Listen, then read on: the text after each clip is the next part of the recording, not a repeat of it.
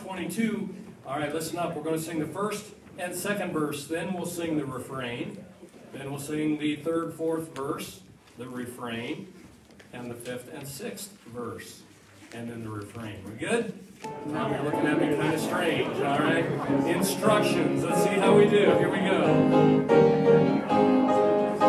Who is he in yonder stall at whose feet the shepherds fall? Whose is he that's tempted me at the grave where Lazarus sleeps? 'Tis the Lord of wondrous story. 'Tis the Lord, the King of glory. At his feet we humbly fall. Round him, Lord, and now 3 and 4. Lo, at midnight, who is he? Praising darkness and the need. Who is he in Calvary's rose? As for blessings on his foes, 'tis the Lord of wondrous story. 'Tis the Lord, the King of glory. At his feet we humbly fall. Crown him, Lord, and 5th and 6th. Who is he that from the grave comes to heal and help and save? Who is he that from the throne rules the world of light alone? 'Tis the Lord of wondrous story. 'Tis the Lord, the King of glory. At his feet we humbly fall. Crown him, Lord of all. Amen. Remain standing for prayer. Before we pray, how many of you got them all right? You didn't mess up. All right. Don't you feel like you should get like a gold star or something? Or 100% in your grade, on your quiz grade or something, right? Well, we didn't have to tell that. I wasn't asking. That's good. Let's pray together. Father, thank you for the blessing and privilege that is ours to gather in your house in this day after Christmas. Thank you for this season.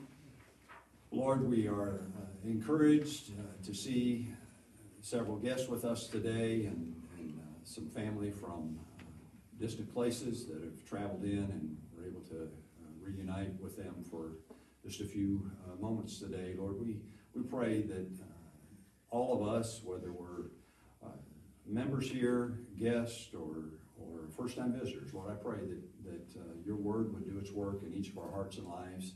Help us each one to know that we've gathered with your people to worship you today, and may each of us know that we've gotten something from the Lord before we exit the building here in just really a few moments. Minister to us in song and by your word. Bless our choir now as they sing for us. We ask these things in Jesus' name. Amen. Please be seated.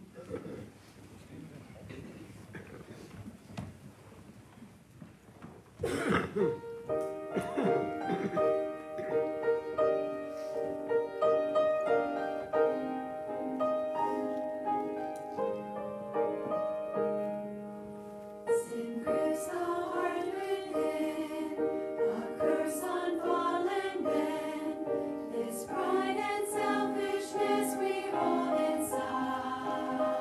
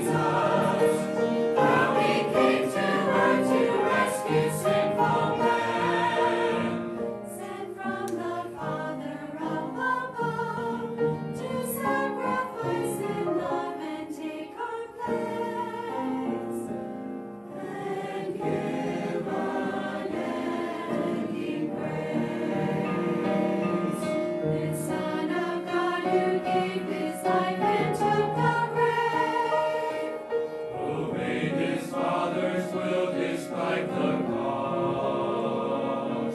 But death could not contain His His love, His grace, for He is risen. The greatest story ever told is of this Jesus, how He came to earth to rescue sinful men, sent from the Father up above to sacrifice His love and take our place, and give unending grace.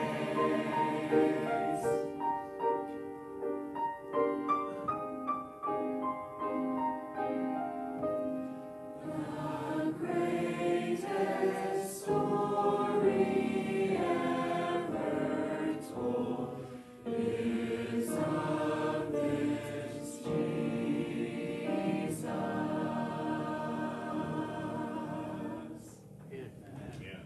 Man, as choir comes down, let's all stand. Turn to page 192. All right. Here we go. The first one was a test. All right. Page 192. All right. First verse, second verse, then the chorus. Third verse, fourth verse, then the chorus. This is tricky, though. Then the fifth verse, we have to go right to the chorus because there's not a sixth verse. All right. Just want to make sure. All right. Here we go. 192. One day when heaven was filled with His praises, one day the same love like it could be.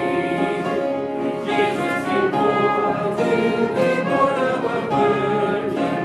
Well, the was there. Second verse. One day they led Him up Calvary's mountain. One day they nailed Him to die on the tree.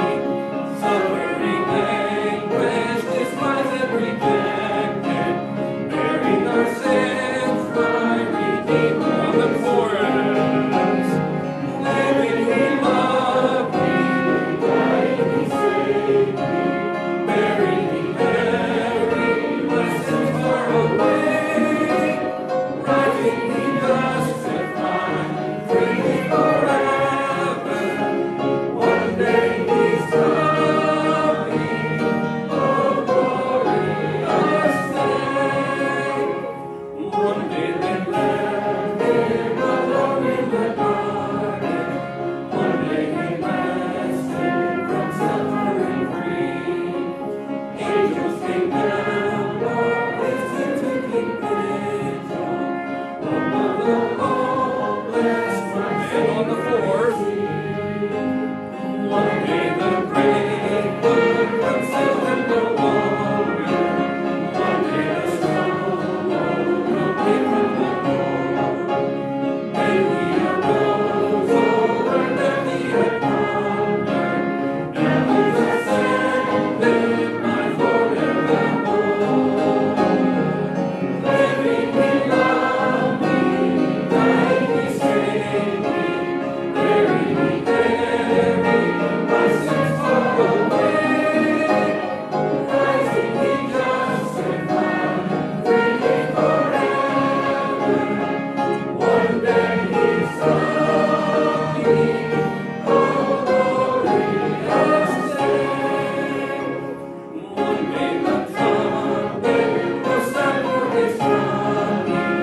One day the skies with His glory will shine. Wonderful day, the beloved was ringing. Glorious Savior, this Jesus is mine. Living, He loved me, died, He saved me, buried, He buried my sins far away, rising, He justified, freely forever. One day He's coming, oh glorious day. Amen. Good singing. You may be seated. I think we did quite well on round two. I they start reversing the order of the verses, we're going to have trouble with that one. That's going to get a little bit too hairy, but that's good. Good stuff. Boy, I keep looking around the auditorium and I go, oh, they're here. We're glad that all of you are here. Good to see so many. So hope to get to connect with you before you leave today.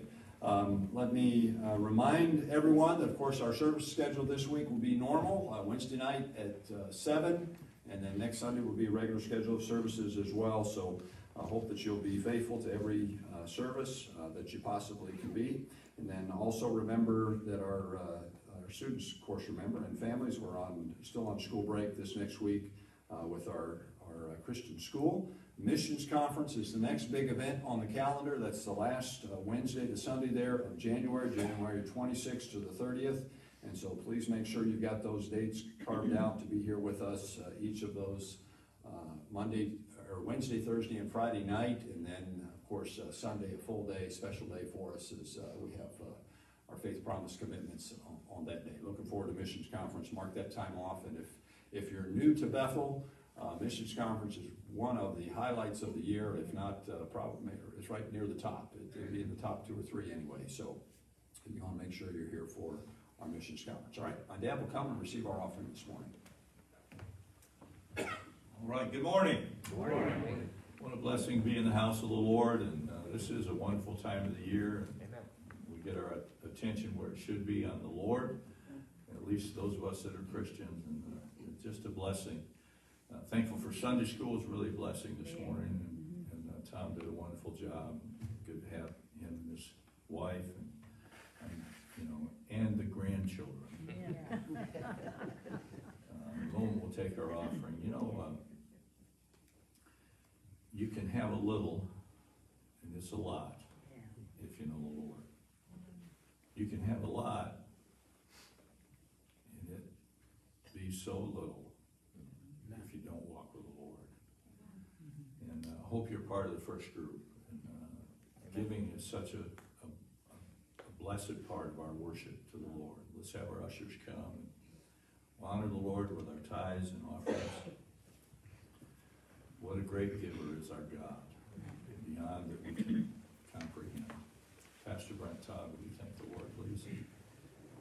Father, Lord, in heaven, we do thank you for this day that you gave us, Lord, and the opportunity to be here to serve you, Lord. And I do thank you so much for that. I do pray that you do bless this offering, Lord. Bless the giver as they give, Lord, that you provide for their needs, Lord. And I do pray that you do help us as a church to use what's given wisely, Lord. And I do pray that you do be with Pastor today as he delivers your word. Help us apply the truth that we hear, Lord. In Jesus' name, amen. Amen.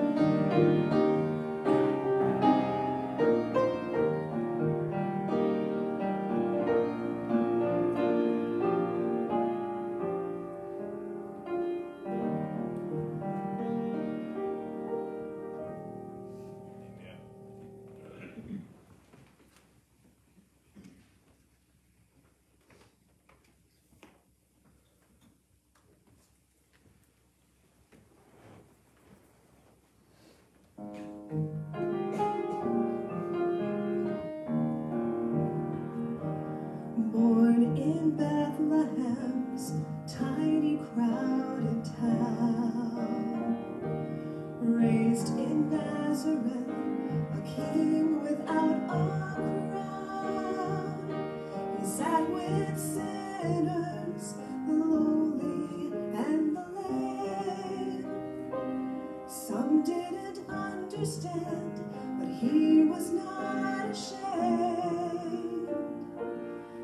Isn't that why he came, a poor lost world to save, to carry all our shame and heal the hurt away? Bring hope to the hopeless, shield them from the blame. Oh, isn't that why he came? Dressed in tattered clothes, homeless and abused. Only heaven knows the things that he's been through. It would have been easier to turn and walk away, but Calvary compels our hearts to stay. Isn't that why he came, a poor lost world to save, to carry all our shame and heal the hurt away? Bring hope to the hopeless, shield them from the blame. Oh, isn't that why he came? For the rich man in a mansion, for the beggar on the street, for the one who needs compassion, for the strong and for the weak. Isn't that why he came, a poor lost world to save, to carry all our shame and heal the hurt away? Bring hope to the hopeless, shield them from the blame. Oh, isn't that why he came? Oh,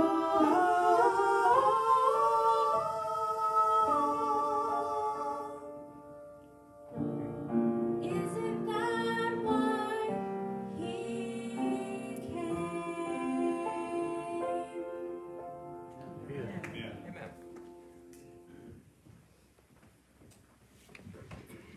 Yes, it is. Praise the Lord. Luke chapter 2 in our Bibles this morning.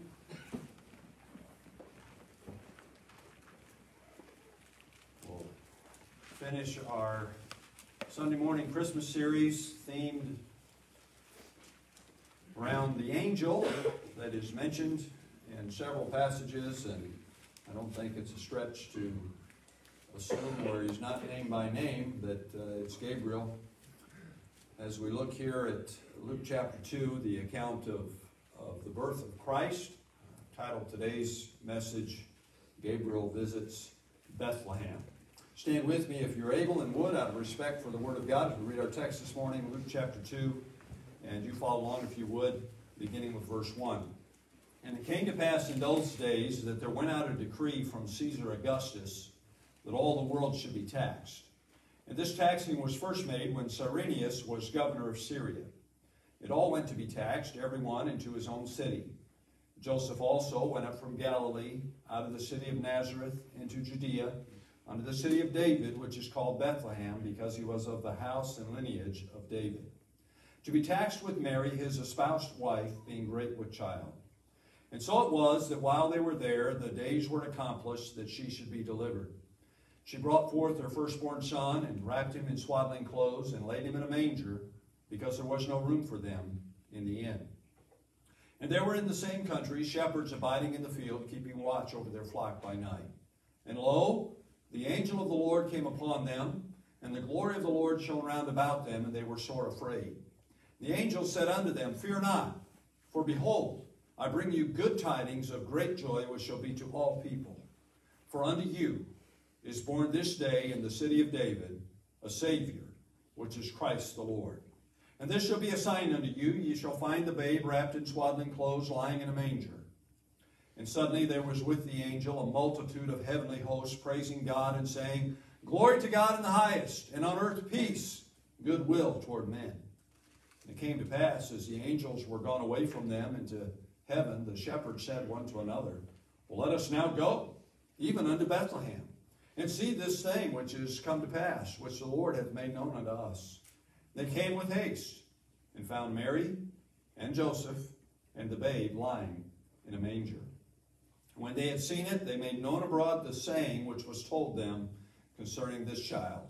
And all they that heard it wondered at those things which were told them by the shepherds. Gabriel visits Bethlehem. Father, thank you again for the privilege it's ours to gather in your house on your day, Sunday, the Lord's Day. Thank you for this Christmas season. Lord, I pray that you would meet with us. Lord, that each of us would get something from you today. May we focus on your word. I pray that, Lord, you'd eliminate, minimize distraction. May we focus on thee. We pray these things in Jesus' name and for his sake. Amen.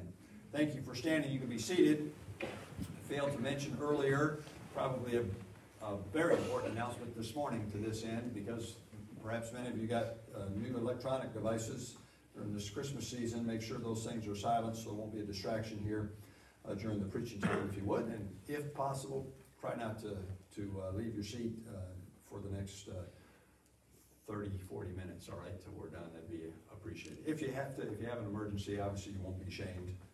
Well, some of you we might, just because, but most of you we won't. Tom, stay in your seat. All right, okay. Yes, sir. Yeah.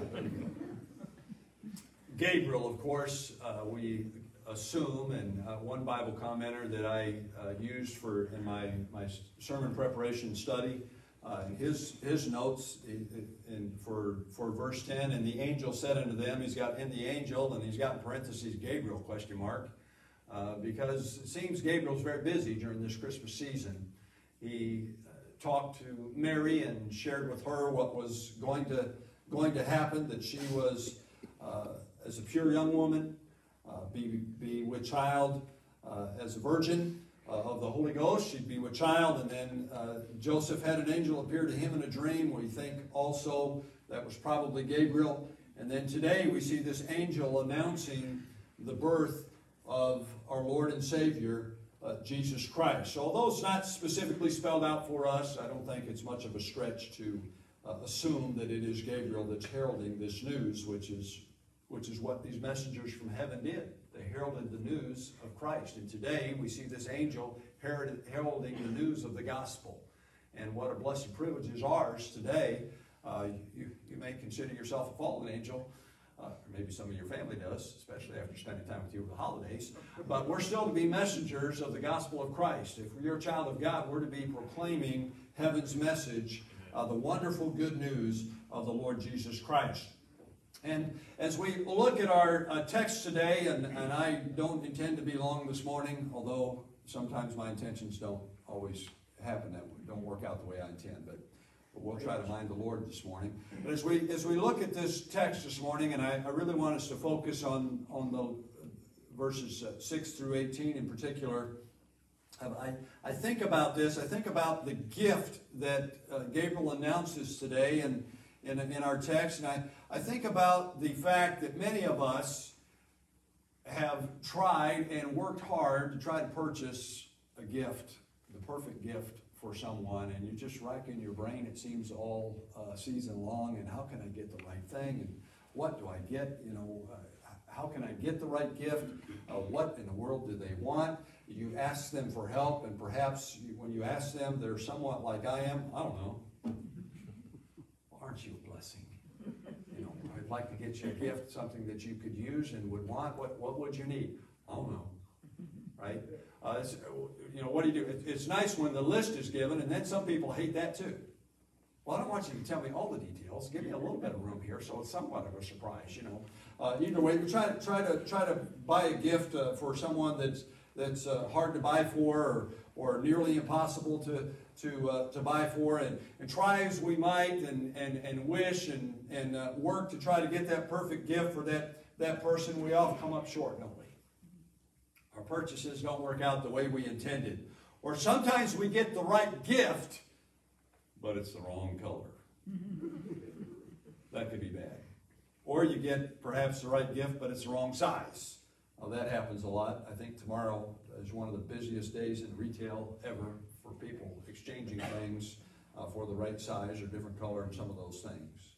But as we look at our text this morning, I want us to consider for just a few moments how that the angel announced the perfect gift for all people. Yeah. The perfect gift for all people. And I do mean all. Amen. Every tribe, nation, and tongue. Every man, every woman, every boy, every girl. The perfect gift was announced for you. Amen. Amen. Was announced for me. And that's my first point. The angel here, he announced the perfect gift. We see that again, if you will. Let me call your attention back to verse 11. For unto you is born this day in the city of David a Savior, which is Christ the Lord. He announced the perfect gift. If you would, keep your place here in Luke chapter 2 and go with me to Isaiah chapter 7. Isaiah chapter 7. And you'll want to stay here in Isaiah. We're going to go over a couple chapters here in just a moment as well. But keep your place here in Luke 2, and then let's go to Isaiah 7. Jesus is, first of all, he's the perfect gift. He is the prophesied gift. Jesus is the prophesied gift. In Jeremiah chapter 1 and verse 12, and don't turn there, but stay there in Isaiah, the Bible says, for I will hasten my word to perform it. Boy, there is a statement. I will hasten my word to perform it. That word hasten in Jeremiah 1:12 means sleepless. Be on the lookout. We can say it this way. God is looking for the opportunity to fulfill His word. Now think about that for a moment. We're going to revisit that in just a second. God is looking for the opportunity to fulfill His word. I will hasten my word to perform it. Isaiah 7 and verse 14. You're there with me. Follow along as I read verse 14. We see that Jesus is the prophesied gift. Therefore the Lord Himself shall give you a sign. Behold, a virgin shall conceive and bear a son, and shall call his name Emmanuel. Of course, that means God with us. In Micah chapter 5 and verse 2, we see further prophecy fulfilled about the location of the Christ child. In Micah 5 and verse 2, the Bible says, but thou, Bethlehem Ephratah, though thou be little among the thousands of Judah, yet out of thee shall he come forth unto me, that is to be ruler in Israel, whose goings forth have been from of old, from everlasting. God is looking to fulfill, He's on the lookout to fulfill His word, to keep His word. That's why we can gratefully proclaim, quote, read from the book of Romans, for whosoever shall call upon the name of the Lord shall be saved. God is hastening to fulfill His word that promised to you. For whosoever shall call upon the name of the Lord shall be saved. God is not only looking to fulfill those prophecies that have been recorded, and many of them have been fulfilled. There are more prophecies to be fulfilled. Amen. Right. But may I say it to you like this? Romans chapter 10 is a prophecy of the Lord that He desires to fulfill for you. That's right.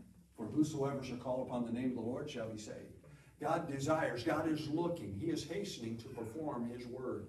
He's looking to save another soul. And He does. You know, people are trusting Christ every week. That's right. We're blessed and gratefully, thankful to say, in the last 4 to 6 weeks here in our church, we've seen probably, I think, a dozen that have asked the Lord Jesus Christ to save them. We praise the Lord for that. God is hastening His word to perform it. He's on the lookout to fulfill His word.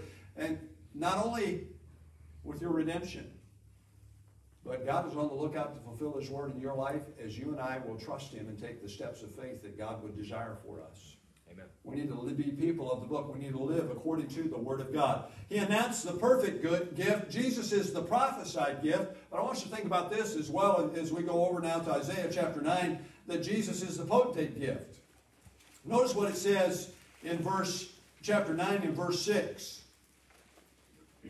And we see here in verses 6 and 7 the history of Christ. Verse 6, for unto us a child is born, unto us a son is given, and the government shall be upon his shoulder, and his name shall be called Wonderful Counselor, the Mighty God, the Everlasting Father, the Prince of Peace.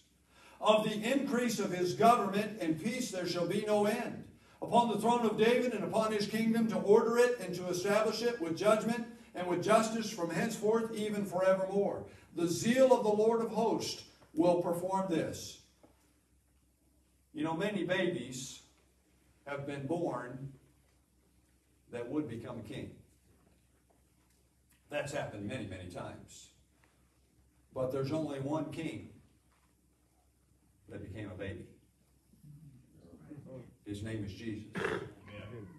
He's the prophesied gift. He's the potentate gift. He is the perfect gift. The angel announced the perfect gift. Now go with me back to Luke chapter 2 if you would. And I want us to focus for a few moments on verse 12. Luke chapter 2 and verse 12. The angel proclaiming the Savior is born in verse 12. And this shall be a sign unto you. Ye shall find the babe wrapped in swaddling clothes, lying in a manger. He announced the purpose of the gift. The angel's detailed description here revealed the gift's purpose. Right. Revealed Jesus' purpose. He humbled himself. Apostle Paul penned in Philippians, he humbled himself and became obedient unto death, even the death of the cross.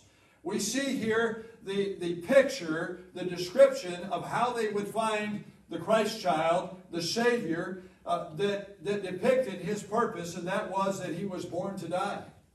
We see his meager clothes, these swaddling clothes, most oft used to wrap the body of a deceased person for burial. It pictured the fact that our Lord and Savior Jesus Christ was born to die. Born to die. You know, when we see a little baby, we see a precious little child, and there's a new to us baby here today, and they're just precious. They're sweet. We look at a little child like that. Our thought is, man, new life, a whole life ahead of them. We don't think about a baby being born to die. Now, some of us have had to deal with perhaps in your personal home or in extended family, we've had to deal with difficulties there with stillborn children and some of those things, and those are difficult and unusual, hard to deal with. But when a baby is born, you don't think, well, this baby is born so they can die. But the Christ child was. That's right. Immediately upon his birth, we see his humility. He's born in a stable. He's wrapped in swaddling clothes, his meager clothes. And we think about his manger cradle. And this illustration will not be new to our church family, immediate church family, but it always gets me, even though I preach it. I think I try to use this every year in the Christmas season, how that manger pictured the cross and his death. We don't know if it was a wooden manger or a stone manger. If it were a wooden manger, it was no doubt made like a cross, an X like this, and the baby would have been cradled in that manger, pictured the cross of our Lord and Savior Jesus Christ. And we picture our cross is like this, but many of the crosses in those days would have been like that, and they would hang a man on a cross. It pictured his death, that manger cradle. Might well also have been a stone cradle, which of course pictured his entombment. They put him in a cave and rolled a stone in front of that cave. We see that the angel announced the perfect gift. The angel announced the purpose of the gift. He was born to die. He was born to be the sacrifice for your sin and for mine. But we see thirdly this morning, he also announced the peace brought by the gift. Where our world needs peace, doesn't it? Amen. Yeah. We need peace, don't we? Amen. Right. It's good. We live, can I use this word? Here's my $4 word for you this morning. We live disheveled lives. Yep. We're running to and fro, hither and yon, and many times we're running around. How many of you went through don't answer out loud, how many, or raise your hand, indicate, how many of you went through an intersection this week, got through it and wondered, wait a minute, did I stop at that stop sign? Is that light green? Or perhaps you're at an intersection and someone's blowing on the horn. It's green, go! right? We live, we're distracted. We've got a lot going on in our lives. We are a busy people. It seems like we're getting a whole lot less done. Yep. It's good. The angel not only announced the perfect gift and the purpose of the gift, but he announced the peace that is brought by the gift. Verses 10, 13, and 14. Verse 10, and the angel said unto them, fear not, for behold, I bring you good tidings of great joy, which shall be to all people. In verse 13, and suddenly there was with the angel a multitude of heavenly hosts, praising God and saying, glory to God in the highest, and on earth peace, goodwill toward men. What was the good news that the angel brought? What was that good news? One commenter said it this way. What was the good news? It was not that God sent a soldier, or a judge, or a reformer, but that God had sent a Savior to meet man's personal need. End quote. God, the announcement of the angel wasn't that God had sent some soldier, some warrior to rescue them from their political foes and set up a kingdom immediately. It wasn't that God sent some reformer that was going to have some mental breakthrough that would help everyone. It wasn't that God had sent some great scientist who was going to cure all their ills. No, he sent a Savior so that they could find peace, and that peace was with God himself. Peace brought by the gift. They were praising God. God is worthy of our praise. That's right. He is worthy of our praise. He's worthy of our praise and our adoration. They were glorifying God. Glory to God in the highest. Praising God. Saying, glory to God in the highest. He is worthy of our worship. You talk about a generation of people with misplaced values. We are living in such a generation. Right. Amen. I mean, it is nigh unto, it really is nigh, and I don't use this word flippantly, it is nigh unto insanity what people value today and what people devalue. That's right. That's right. Yeah. Preach it. People place more value on a pet Yep. than they will a person. That's right. You say, preacher, that's not true. You need to start watching the news a little bit. That's right. Somebody's abusing a dog, it'll be headline news, and everybody will be calling for that person's scalp. But the aborted babies, that's a choice. According to society. We're living in a time of our misplaced value. It's insane. That's right. It really is. We need to value God again, and therefore our values will be from God. Amen. We would have appropriate values. They were glorifying God. He's worthy of our worship, our bestowing of dignity and honor. God is worthy of our worship. Amen. Now that's one of the reasons why we're not dictators about this. We're not militant about it. That's one of the reasons why we encourage people to dress well when we come to worship the Lord. He's worthy of our worship and adoration. I know, hey, sometimes you got to come straight from work and you're just doing all you can to get to church. Praise God for you. Amen. Most of us don't have that problem. We can be properly attired. You say, well, God looks on the heart. I know that. Duh. We know that. We understand that. But doesn't the way we appear give an impression of how we value what we're doing here today? It certainly does. Certainly does. The way our appearance. He's worthy of our worship, our bestowing of dignity and honor. They were praising God. They were saying glory to God in the highest. They were proclaiming peace. Peace to all people.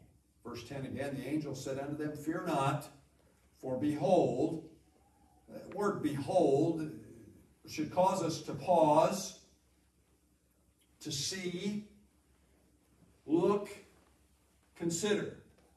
Behold, look, consider this. Behold, I bring you good tidings of great joy, which shall be to all people. The angel and the angels were proclaiming peace to all people. How can a sinner, a violator of God's just, right, holy, accurate law, and the law and demands of God are all of the above. Amen. They are just. There's no injustice with God. They are right. God is not wrong about anything. Amen. Amen. They're right, they're just, they're holy. Amen. God gave them. God knows what He's doing. How could a sinner, how could a violator of God's just laws, of His holiness, be at peace with God? Let me give a little bit of explanation here about what I mean by peace with God. This peace with God in Romans chapter 5 and verse 1, I'll refer to it again here in a moment, but let me mention this to you. Therefore, being justified by faith, we have peace with God. Right? This peace with God is not it's not a peace treaty. Right? It's not a negotiated peace. It's not a, let me say it this way, it's not a truce. Right?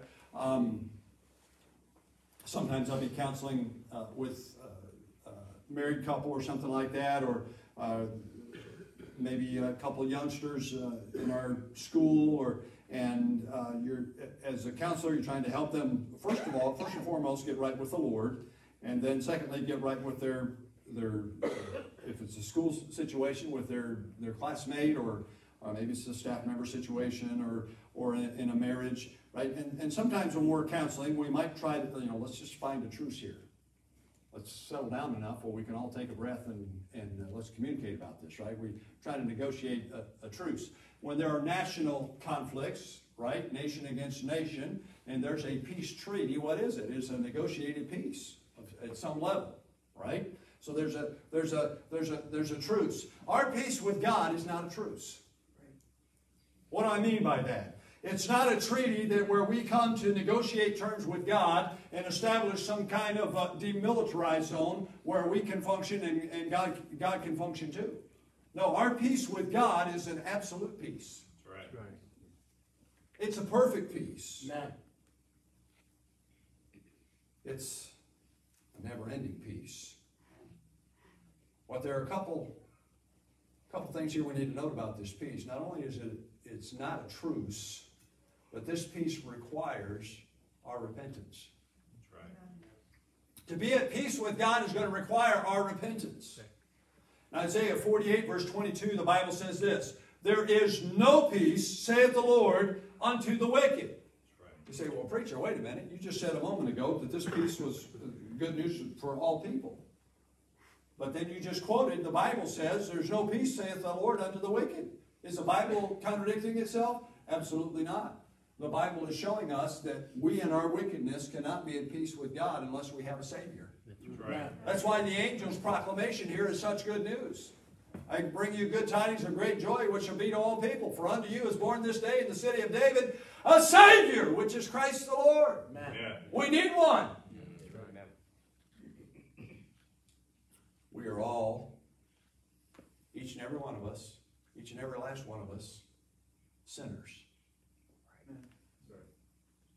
We've violated God's just, right, and holy law. The Bible says in Romans chapter 5 and verse 12, wherefore as by one man sin entered into the world, and death by sin, so that death passed upon all men, for that all have sinned. Of course, Romans 5:12 is referring to Adam's sin. Adam and Eve's sin way back there several thousand years prior to Romans chapter 5. We're born with a sin nature. All of us are born that way. We could say it, and we shouldn't say it disrespectfully. I hope you don't, but we are all chips off the old block. We're born with a sin nature because our parents are sinners. Right. And because our grandparents are sinners, and so on and so forth. All the way back to Adam. We're born with the sin nature. We're born where we are at war with God. We're not at peace with God. We're born with a sin nature. Let me mention this because the Lord just put this in my mind. Make sure I'm clear about this. Obviously, a child who doesn't understand yet, we believe, is safe. That's right.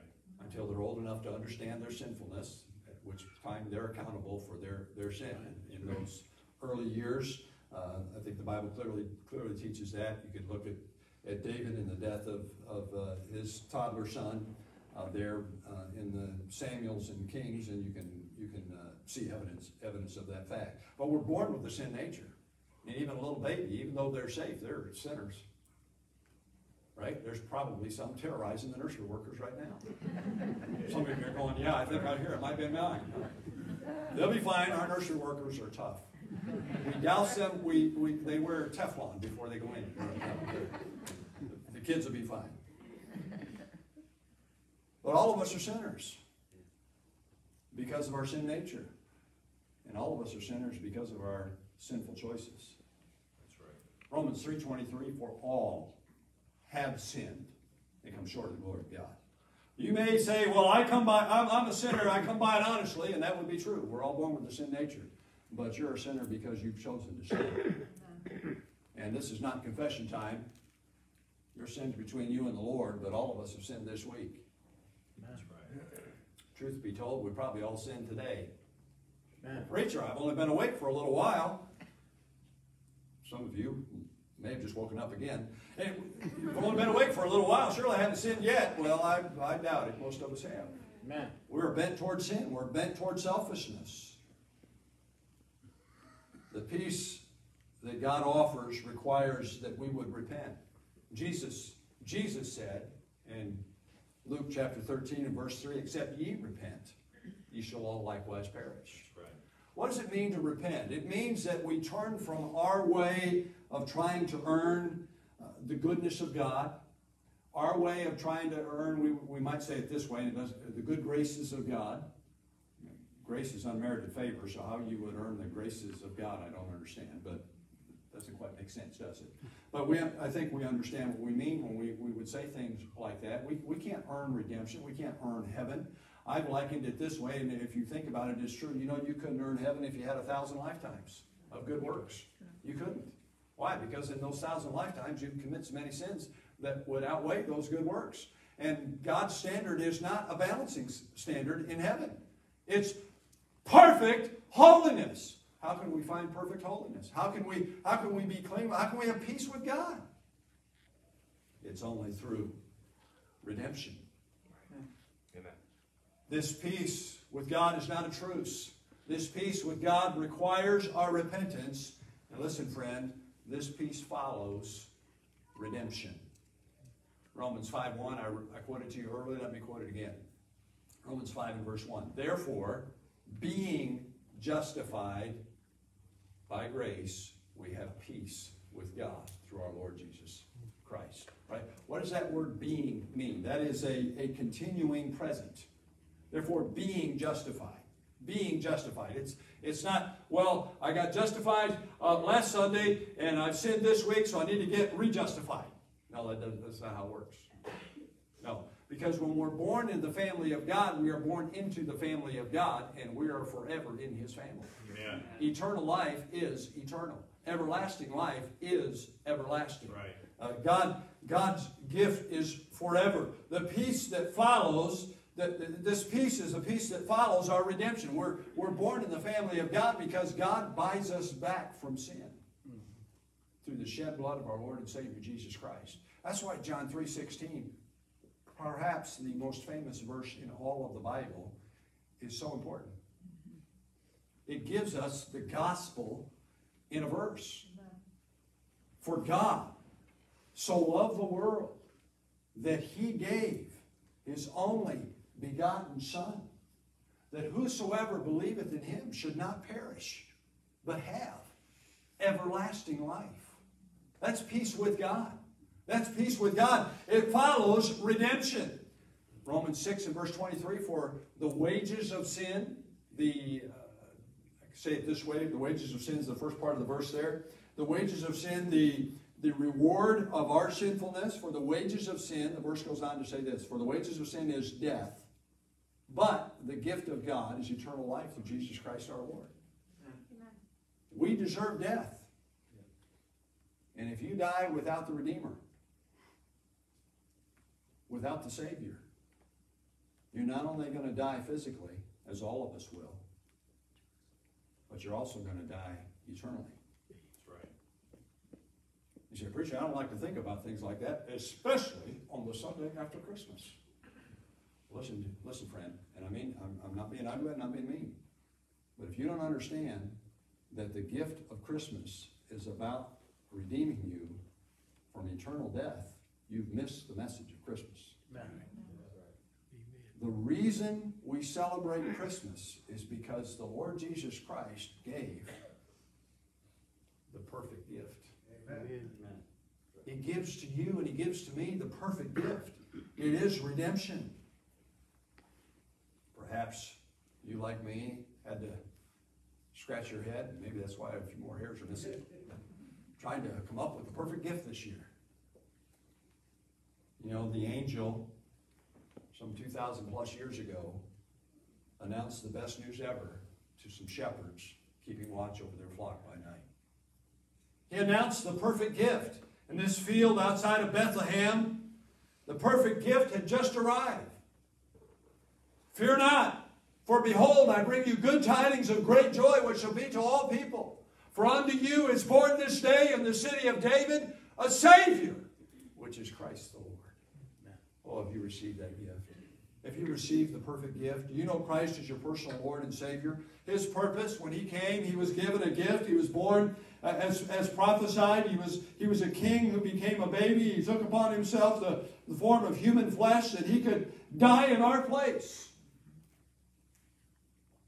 The perfect gift was announced. The perfect gift, His purpose was to die for you and for me. Christ didn't die because of anything that He did. Christ died with purpose for all of the bad things that you and I do and have done. Have you received this perfect gift? In order for the gift of redemption to be realized, it has to be received. You know, this is an easy time of year for me to illustrate this Bible truth. In order for the gift of salvation to be realized, it has to be received. I have a gift in my office that was purchased for someone. They don't have it yet. That makes sense, right? It's still in my office. It was purchased for someone. It will not become theirs until I offer it to them and they receive it. That makes sense to us, doesn't it? The gift won't become theirs until they receive it. Perhaps you, I think we do. We've got a gift under our tree right now at home that was purchased for someone. It hasn't been given to them yet, nor have they received it. In order for the gift to transfer ownership, it has to be offered and it has to be received. Listen, the good news is this. The gift of redemption has been offered to you. Amen. But have you received it? Yeah. You say, preacher, I have. Man, well, you ought to be saying, praise God, I've got the greatest gift ever. It may have been this morning. It may have been 80 years ago. But I've received Christ. I'm thankful that I'm saved. You ought to praise the Lord for that gift that you received. If you're here today and you're searching your mind and your soul and there's an emptiness within you, you've got questions. Wait a minute, I don't know if I've received this gift. I want you to know, friend, listen, we're not here to pressure anybody into anything. We're here to help you. Amen. We would desire that you receive the gift. That you receive the gift of salvation. Amen. Redemption. You can have your sin forgiven. And you can be at peace with God. Therefore, being justified by faith, we have peace with God through our Lord Jesus Christ. Being is a continuing present. Do you know Christ as your personal Lord and Savior? If you're here today and you don't know Christ, you can come this morning on invitation time and we'll take a Bible. Someone will take it privately. Won't embarrass you in any way and share with you how you can know Christ as your Savior. Not because we've arrived, but because we've received the gift and we want to share it with everybody. You know, the wonderful thing about salvation is it's not diluted by the more that get it. You know, can you imagine if you purchased, use this one, this is a popular gift this year that from what I understand, is hard to come by. Was it the PlayStation 27 or whatever? No. Is it 5? Somebody help me out. PlayStation 5, everybody's trying to find the PlayStation 5. Can you imagine if you're a grandparent and you've got 12 grandkids and you got PlayStation 5 And your 12 grandkids are divided under 4 homes. So you come out there at Christmas time, you say, hey, this is awesome. I got all of you a PlayStation 5. Wait a minute. There's 12 of us and there's 4 homes. No problem. We're going to cut it in 4 pieces. That would kind of ruin the gift, wouldn't it? Yep. You know, with salvation, it's not that way. Right. God is hastening That's good. to perform his word. God has purchased your salvation. Amen. I can't have yours, and you can't have mine. God has purchased your salvation, but you have to receive it. Amen. You have to receive it. Have you received it? You say, preacher, I'm not sure.